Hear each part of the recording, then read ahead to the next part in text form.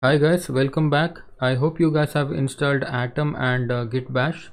So let's start this course by creating a virtual environment for our project.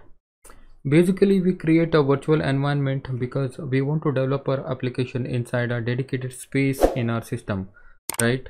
So it's like a special space for our application. Whatever we do in the project, we will be doing inside this virtual environment. So what happens if we don't create virtual environment? That's the big question, right? If we don't create a virtual environment, then the first thing we are going to mess up is that with the list of packages that are installed in our global scope of our computer. So what I mean by global scope is that we as a Python developer, we every day learn or install many Python packages, right? So those packages will come into contact with what we are doing here in this application. So it will be a mess, right? So we don't want to mess anything. We want to keep our Django application in a separate place. That's the reason we create virtual environment. Don't worry if you did not understand this theory part. I will show you exactly what it is in a minute. Okay, so first of all, we will create a folder for our Django application. Okay, let's just create a new folder here on the desktop. You can create anywhere you want, but I just want to go with the desktop. Here let me rename it as a great cart. Okay, so any name you can give, but in this project I'm going to give it a great cart. What it is, confirm folder, replace. Okay, wait, let me just rename it as there should be something else here. Okay, so this is actually the HTML template. I will give that to you in the next video, but for now let's create a great cart folder. All right, so now in this folder we are going to create our application. Okay, so in here what we will do is just right click and open this git bash here. Okay, so when you do this you'll be inside this desktop and great cart folder. All right, so here we have to install virtual environment. So it is not too difficult, but let me show you. Let me take you to the browser here.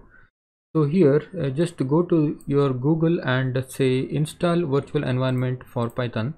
So you get this result, installing packages using pip and virtual environment. So just scroll down from here, and here you can see installing virtual environment. Actually you don't have to install it separately because Python 3.5 and up it already comes with the virtual environment. So you just have to create a virtual environment and then activate it. Okay, so here this one we can skip. Okay, and the next thing is this one, creating a virtual environment. And for the Mac OS and Linux, this is how we create virtual environment, and for the Windows also it is same, but the activating virtual environment is a little bit different.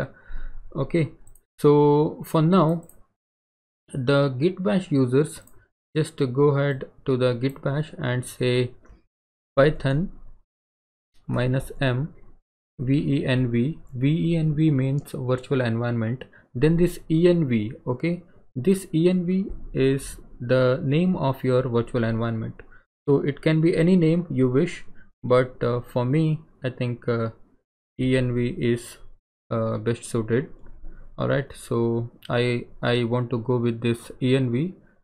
Just hit enter. All right, so now the virtual environment is created.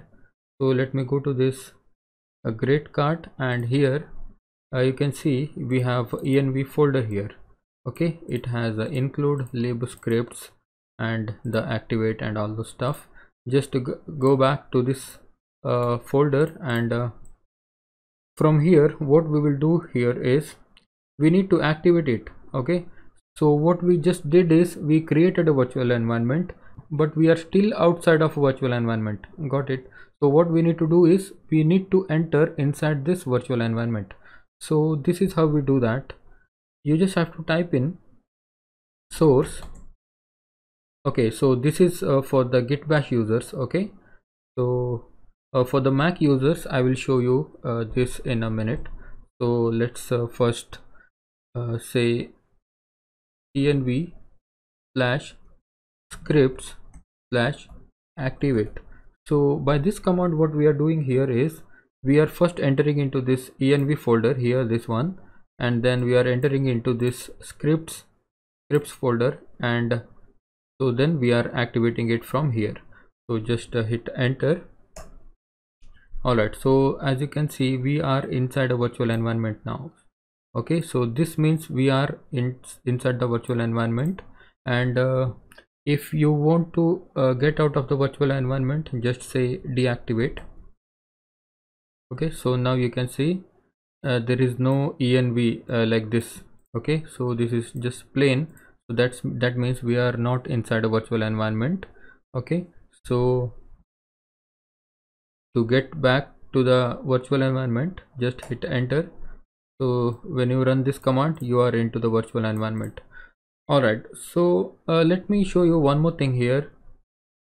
So what did I mean by this global scope of the system? Okay, so first let me deactivate, I mean just let me get out of the virtual environment. So here I'm not inside the virtual environment now, right? So I want to see the list of packages that are installed in our global system, like the whole system. Got it? So what I'll do is pip space freeze. Okay, and I can see all the list of packages that are installed in our application, the computer is here.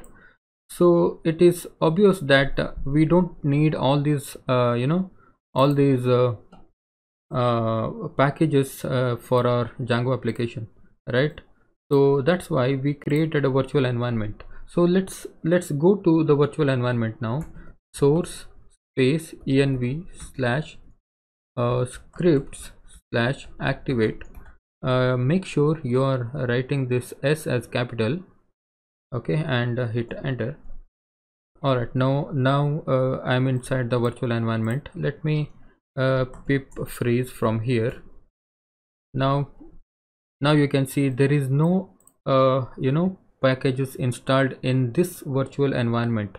That means it is a fresh environment, right? So in this fresh environment we are going to create a application, right? So that's why we create a virtual environment. So this is the best way of creating any Django application, or I can say any Python application. So the next thing is I want to show you guys how to activate it for the Mac users, right? I don't have a Mac, but I can just say from here you guys have to just say source env bin and activate. It will get activated. Okay, so let me go back to the git bash here. I think that's it for now. So in the next lecture we will create a Django project. Okay,